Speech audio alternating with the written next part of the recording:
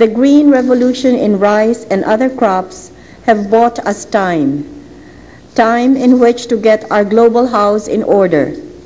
to find the means and political will to distribute the growing wealth of our world more equitably to those who still do not have the basic necessities of life before their numbers outstrip the ability to feed them. Before concluding, I should like to thank the donors of IRRI for their support and concern for the welfare of our people and the peoples of other developing countries of the world. I should also like to appeal for their continued and increased support. We are proud that the Philippines is the home of IRRI